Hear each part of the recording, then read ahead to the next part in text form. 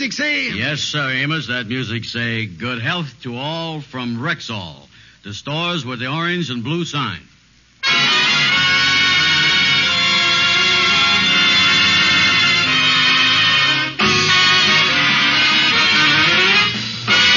Yes, 10,000 independent Rexall druggists at the stores with the orange and blue sign bring you transcribed The Amos and Andy Show, written by Joe Connolly and Bob Mosier, featuring Ernestine Wade, Johnny Lee, Amanda Randolph, Roy Glenn, Yvonne Watson, Jeff Alexander's music, yours truly, Harlow Wilcox, and starring radio's all-time favorites, Freeman, Gosden, and Charles Correll. Amos and Andy!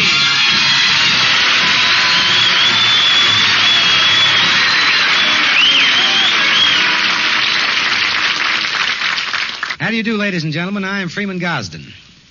Now is the time of year when health-wise people start supplementing their diets with vitamins. In the Gosden family, we do it with Rexall Plenamins, the best balanced multivitamin formula you can buy.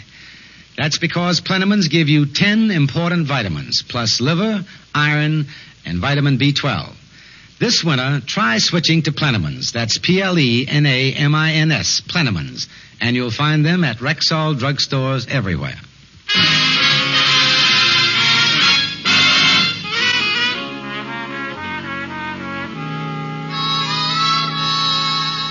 Well, the Kingfish's wife, Sapphire, and her mother have spent the day at the beauty parlor. Right now, they've returned home and are showing the Kingfish their new hairdos. Look, George, I had the operator give me a poodle cut. And just look at Mama. Yes, George. I had him give me a horse tail. Horse tail and a poodle cut. Holy mackerel, the way they done treated you two, you should report the beauty parlor to the SPCA. That's what... If we was a couple of young gals, you'd pay more attention to us. Yes, George, I know you. You're just like all men. Finds fault with your wife, but you looked at young gals on the street all the time. Honey, I ain't looked at no young gal since I married you.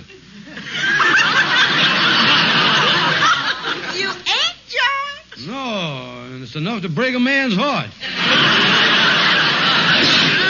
Well, what you mean? Well, that's like going down to the meat market and drooling over steak and chops when you know all you got home is ham hocks and sour belly. You should talk about looks. What about that kisser of yours? That wrinkled face, them watery eyes, and them saggy jowls. You look like a bucket of wet wash that just come out the mangle.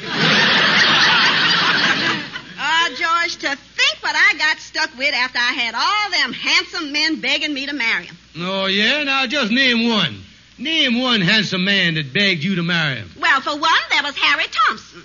Harry Thompson. Now, there was a real unpretty boy. Not only that, he was so bow-legged that when he walked down the streets, his shins touched the ground. They did not, George. Then how come he was the only boy in town that had his kneecaps half-soled? And Sapphire, there was Peter Jackson, the society boy.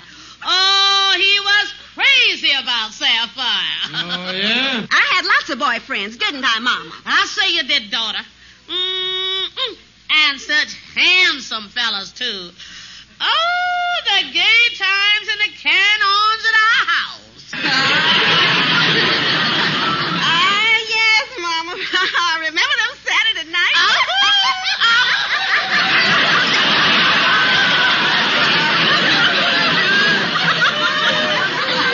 Well, I ain't gonna sit here and listen to you two old firemen rake over the old coals. I'm going down to the lodge hall. I wonder what did go on before I met Sapphire. Oh, just talk. She had all them chances. Why did she ever marry me? I was really a hunk of nothing.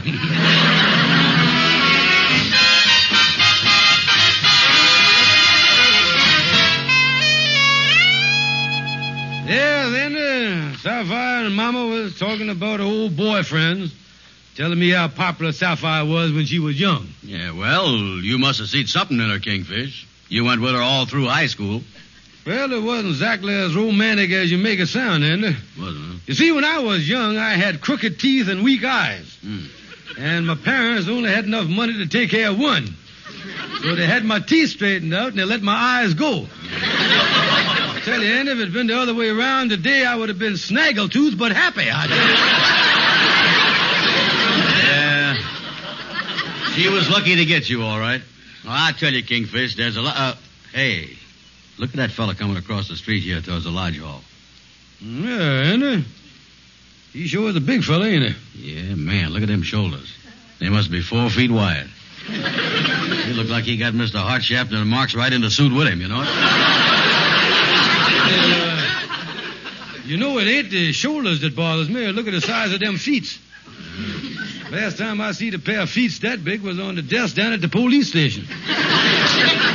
Yeah, they sure got a San Quentin spread to them, ain't they? And there's a man that I definitely ain't at home to. Oh, me, he's coming in here, Kingfish. We ain't here now. Come in. Excuse me. I wonder if you could... He left for Australia 6 months ago. Yeah, and I went with him. I beg your pardon? Nothing. You looking for someone here, ain't you, mister? Yes, my name's Theodore Thomas. I'm looking for George Stevens. George Stevens. That's the one that went to Australia. Are you sure? Yeah. Well, heard he bought a big farm down there and was raising Anzacs. That's right. He done planted 3,000 acres of them.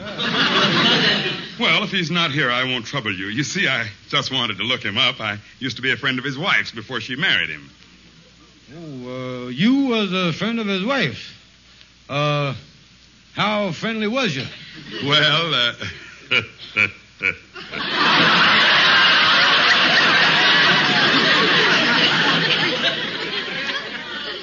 That friendly, huh? Well, certainly. Me and Sapphire were pretty close. You was, huh? Well, I wouldn't tell Stevens this, of course, but when I used to take her out, we had a lot of laughs over the pet name she had for old Stevens. What did she call old Stevens? Wet Blanket George. You see, when they had a date, he'd take her home early, shake hands goodnight with her at the front door. Then she'd walk through the house, and I'd meet her at the back door. When you met her there, did you shake hands with her, too? Oh, come now, Buster.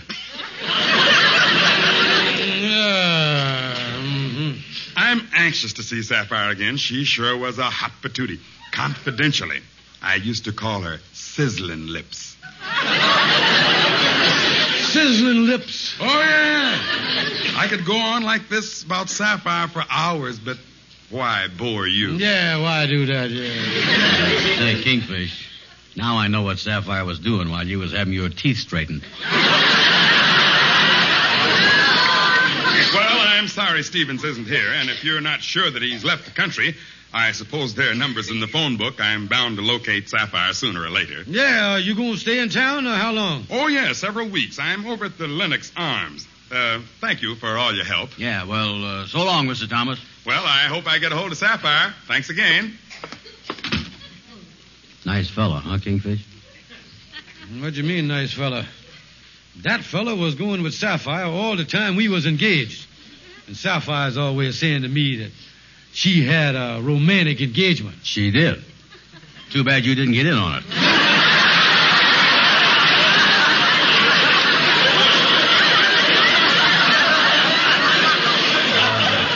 Tell me this, what you gonna do about it? I'm gonna go home and have it out with that woman. Oh, and the humorification of it all. And you know, when I was courting Sapphire, I used to go over there and oil the porch swing so Mama wouldn't get wise in case I wanted to try a little smooching out there. You did, huh? Yeah, and now after all these years, I find I was taking the squeak out of someone else's romance. Oh,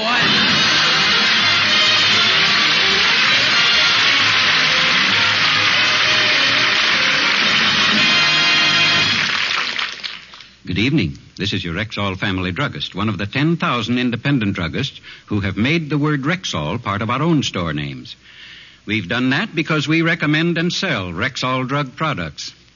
One Rexall exclusive we're especially proud of is Ann Delafield's all-purpose deep cream. Why? Because it saves our women customers time and money. You see, Ann Delafield's all-purpose deep cream is all creams in one. It cleans, it lubricates, it conditions your skin. It's one single cream in one golden-topped jar that gives complete complexion care. When you ask for it, ask to see the other Ann Delafield cosmetics.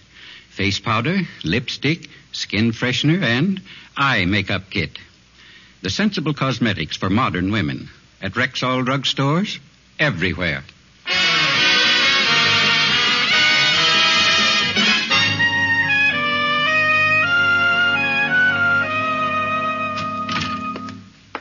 George, is that you?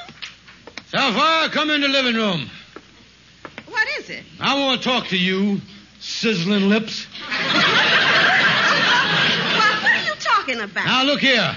Just what did Theodore Thomas mean to you? Theodore Thomas? Well, George, it's strange you should mention him. He called up this afternoon. He's in town. Sapphire, how come you never told me about this man? Well, George, I never did think it was important. It was just a case of puppy love. Well, the puppy has now grown up to be a big St. Bernard. And I don't want him woof-woofing around my wife. He told me how he used to kiss you. Oh, don't be silly, George. The only time I ever kissed Theodore Thomas was when we was playing post office. Yeah, well, the way he tells it, you must have been the Postmaster General. George, he's just an old friend. Say, he wants to see us while he's in town. Well, I was putting my foot down. You ain't seeing that man, or my name ain't Wet Blanket Stevens. Now, George, it won't hurt us to entertain him while he's in town. Nothing doing. You entertained him enough 24 years ago. Why, George Stevens, you're jealous. You are jealous. If that back porch Romeo come around here, I'll bunch him right in the nose, too. Oh, George, we was never that serious. Now, come on and calm down. Calm down nothing. I ain't having him come around here violating the sanctity of my home.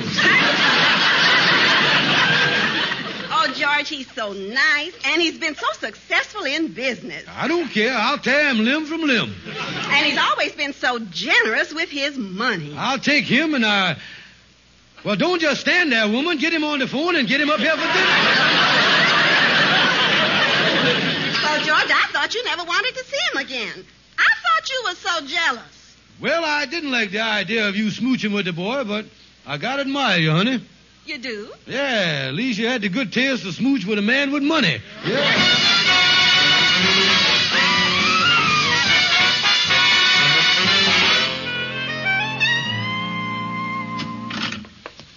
Well, Andy, come on in, boy. Theodore Thomas ain't here yet. You was the first dinner guest to arrive. Yeah. Well, tell me, Kingfish, what is the reason for this fancy dinner and everything? Well, Andy, I told you this Thomas fella is loaded with money, and he is noted for his generosity. Oh, he is, huh? Boy, I tell you, Andy, George, me and Mama's all dressed. How do we look? Yeah. How do you like our evening gowns? Turn around. Let us look you over. Say, Kingfish. What is it, Andy? With your mama in that backless evening gown, I just noticed something. What? That old gal is ugly clear down to the third vertebrae.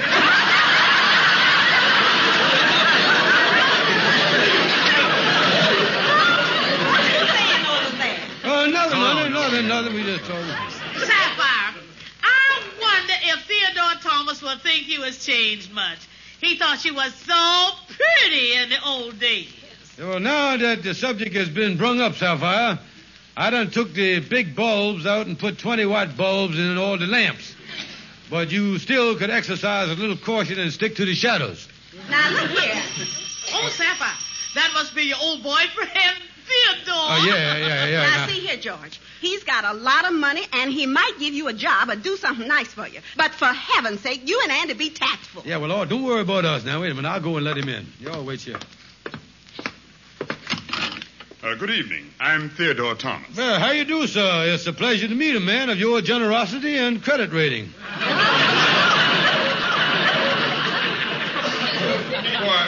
Why, you're the man I talked to over at the Lodge Hall. You must be Sapphire's husband. Yeah, that's me, all right. Wet Blanket Stevens. Well, the things I said this afternoon, I hope I didn't offend you. Oh, no, so. No, I broad-minded. Come on in, meet everybody. Here we are, folks. This is Theodore Thomas. Why, Theodore, it's so good to see you after all these years. Oh, Sapphire, it's good to see you. You haven't changed a bit. You look just as young and vivacious as you did 24 years ago. Oh, thank you, Theodore. And you remember my mama. Why, Mrs. Smith.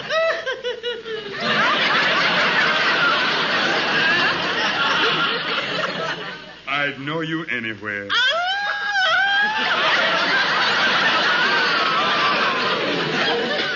Yes, you're still the same sweet, charming, gracious person. Oh, Mr.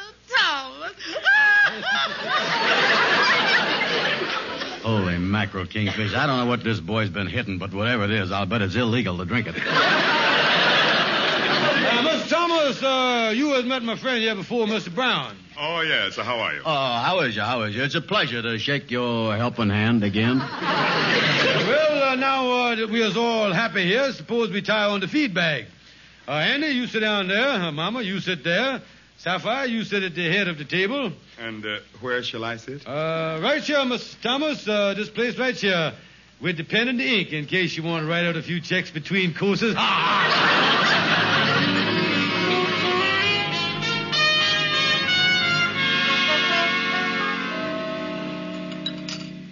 Another piece of cake, Theodore? Well, I don't know. Go right ahead. The stuff is expensive, but load up on it. We don't grudge you nothing around here. This has been a delightful dinner. No. Such a charming family group. No. You know, it makes me regret, Sapphire, that you married George instead of me. I think I would have been very happy as a member of the Smith family. I wish I still had the opportunity. Well, I'm glad you're enjoying yourself. Yeah, thanks. I wish there was something I could do for all you people. Oh, I'm sure you'll think of some way to express your gratitude, even though the bank is closed. You know, I was just thinking here, George. You say you and your friend, Mr. Brown, are, semi-retired at the moment? Oh, yes. They done cut off our unemployment checks. Well, I think I could use you two men in my company, now that I'm making my headquarters here in New York. Oh, you could? Oh, hot dog. Yes, I could start you at $100 a week apiece. Of course, you'd be traveling salesman on the road between here and the South. Yeah, well, I don't know about traveling, leaving Sapphire alone here in New York. Of course, I'll be here to look after her. Oh, you would, huh? Well, Oh, George, $100 a week. Oh, ain't that wonderful, George? What do you think, Andy? Well, Kingfish, there's only one thing to do. Put the big bulbs back in the lamp and get out of town. Yeah.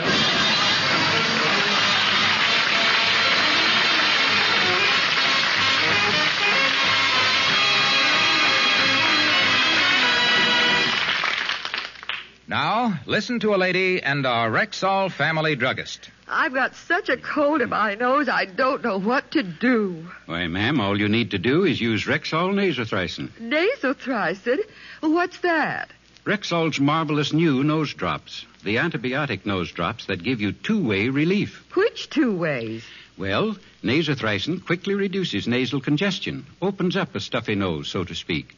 And because it contains antibiotic tyrothricin, it also inhibits many of the bacteria that contribute to the discomfort of a head cold. Believe me, that adds up to a wonderful two-way relief. Then give me that name again, quick. Nasothricin, Rexall's antibiotic nose drops. Ask for it at Rexall drugstores everywhere. And remember, you can depend on any drug product that bears the name Rexall.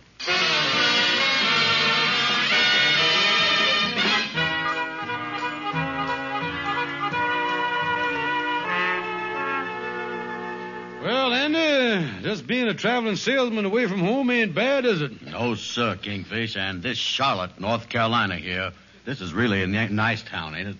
Yeah, funny thing. We've been on the road here for 10 days, and I ain't heard nothing from Sapphire. Usually when I was away, I get 2 or 3 nasty letters from the old gal. I was just thinking, Kingfish. Sapphire up there in New York and that Theodore Thomas there. You don't think there's any handshaking going on the back porch, do you? Oh, no, Andy. All that stuff was before we was married. Yeah, I guess you're right. What you got there, boy? Well, I dropped by the newsstand in the library of the hotel here and picked up a couple of Lenox Avenue newspapers. I want to keep up with what's going on back in the neighborhood. Yeah, that's a good idea. I always like to read the society news. See here, the Peisters had another big party for the 400. Just think, Andy, Mr. DePeister was nothing till he got that garbage collecting contract from the city. Yeah, that's right. Swill put that man right where he is today. Yeah, they're funny. Say, wait a minute, here. What is this? What's the matter? Look at this picture here, Andy. There's Sapphire and her mama. Yeah. And it looks like there's in a nightclub with that Theodore Thomas, too. Yeah, look at the caption there. It says, Lenox Avenue's latest romance. Pictured above is Sapphire Stevens with Theodore Thomas, wealthy manufacturer.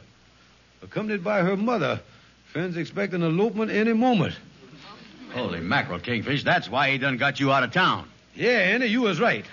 Yeah, he say he wished that he could get in the family, and getting me out of town was the opportunity he been talking about. Holy smoke, Kingfish. This is terrible. And us way down here in North Carolina. What you gonna do?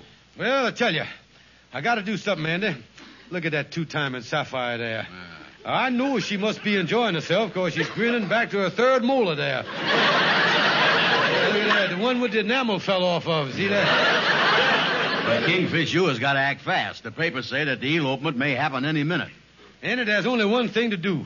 I'll have the girl at the switchboard put in a call to Algonquin J. Calhoun in New York, and maybe I can get him to put a restraining order on my wife. Yeah, that's the stuff. Call Calhoun. That's the thing to do, all right. I'll say. Look at the food on her plate there. That Theodore really means business.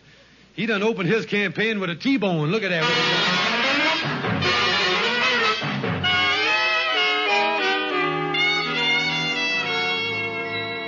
Oh, me, Andy.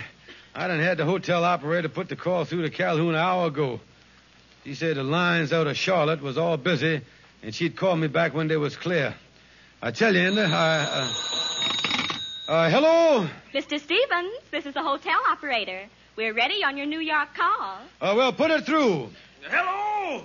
Hello? Algonquin J. Calhoun speaking. Oh, Mr. Calhoun, this is Charlotte calling. I think you got the wrong number. I don't know no gal named Charlotte. Who is this? This is Charlotte, North Carolina. What's that? Carolina. Oh, hiya, Carolina. What happened to Charlotte? Hello. Who's this? This is the Kingfish. Down here in the south. Oh, what them 2 gals doing with you?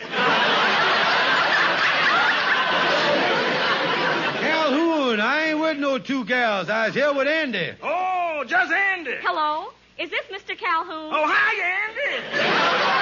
Hey, what happened to your voice? Hello. Hello. Calhoun, that wasn't Andy. That was the hotel operator. Man, you really got a room full of women down. Calhoun, look here. I is in terrible trouble, and I don't know what to do. That's easy. Just don't let Carolina find out about Charlotte. No, Calhoun, look here. I just found out that my wife is planning on eloping up there in New York with an old boyfriend by the name of Theodore Thomas. Oh. Well, what you want me to do, Kingfish? Well, now, look, me and Andy is leaving for New York tonight. Yeah. But we afraid they're liable to elope before we get there. Yeah. I want you to bust the thing up. Well, now, how I gonna do that? Well, I don't know, but you gotta act fast. Have him thrown in jail for wife stealing or something. Any kind of trumped-up charge. Well, I'll do my best, Kingfish. Fine. I was leaving Charlotte tonight. Yeah, that's a smart thing to do. For all this wife trouble, you better leave Carolina down there, too.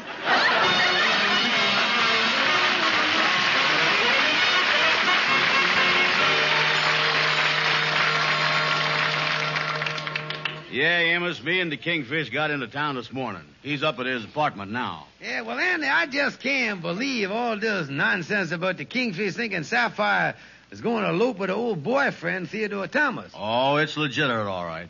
He said he wanted to get into family, and then he sent me and the Kingfish out of town so he could have a clear field. Yeah, well, I still can't believe that about Sapphire. What's this you told me Calhoun did to bust the thing up? Oh, yeah. He done swore out a warrant and had Mr. Thomas thrown in jail for wife stealing. Yeah, and it serves that two-timer right, too. Well, I don't know. That seemed like a terrible thing to do to the man. Well, the Kingfish had to act fast. If Sapphire had married that other fella, it would have made the Kingfish a bigger mistake.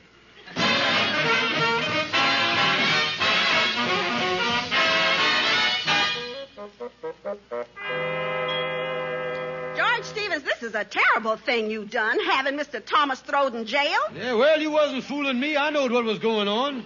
George, he got out an hour ago, and he's so mad. He said he'll never speak to none of us again. And he was so rich and could have done so much for us. Well, I don't care. I wasn't going to lose you, Sapphire. I wasn't going to take no chances on you eloping with that fella.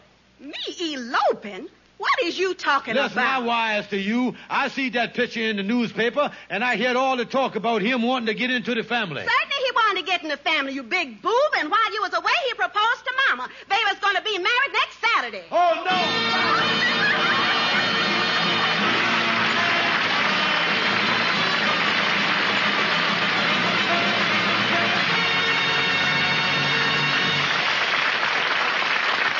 Friends, this is Harlow Wilcox with 3 good reasons why you should always buy Rexall aspirin. First, there's no faster-acting aspirin made. Second, every tablet of Rexall aspirin contains 5 full grains of pure aspirin. Third, in the 100-tablet bottle, Rexall aspirin costs barely more than half a cent per tablet. So never ask for just aspirin. Ask for Rexall aspirin at Rexall drugstores everywhere. The friendly stores with the orange and blue sign. Yes, ladies and gentlemen, rely on your Rexall family druggist. And when you visit him, be kind enough to say Amos and Andy sent you. Thank you and good night. See you next Sunday.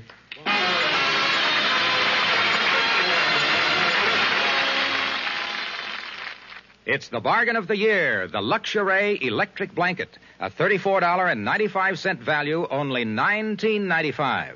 All through November at Rexall drugstores everywhere. Why, that's $15 off. Correct. $15 off on a fully guaranteed double bed size electric blanket with automatic control that compensates for changing room temperatures. Imagine $15 off on a luxury electric blanket. All through November at Rexall drugstores everywhere.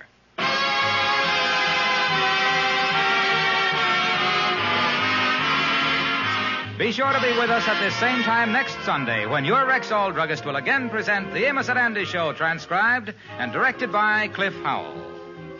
Stay tuned for the Bing Crosby program, which follows immediately over most of these same stations. This is the CBS Radio Network.